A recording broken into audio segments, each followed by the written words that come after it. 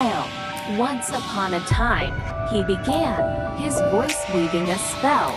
There was a young girl who loved to sing, a girl just like you, Lily. The story unfolded, drawing Lily deeper and deeper. It spoke of a girl who ventured into a haunted house, facing her deepest fears with courage and the power of her song. As the story reached its climax, the Scarecrow reached out, a single piece of straw detaching from his arm and floating towards Lily. "This," the Scarecrow rasped, "is a piece of my courage. Take it, Lily, and never forget, even the smallest amongst us can be brave."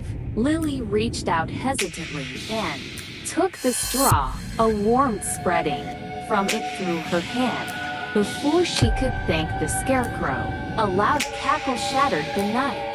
A shadowy figure, tall and monstrous, emerged from the house. The Scarecrow stood guard, the straw on his body rustling defiantly.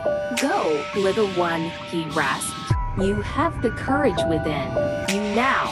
Lily didn't need telling twice. With a newfound determination, she turned and ran, the Scarecrow's story echoing in her ears.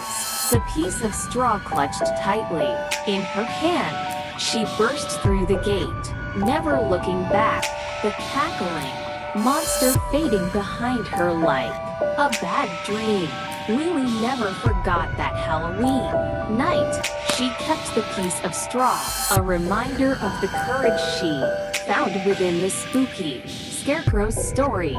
And though she never went near the house on the hill again, she carried the memory and the bravery it sparked with her wherever she went.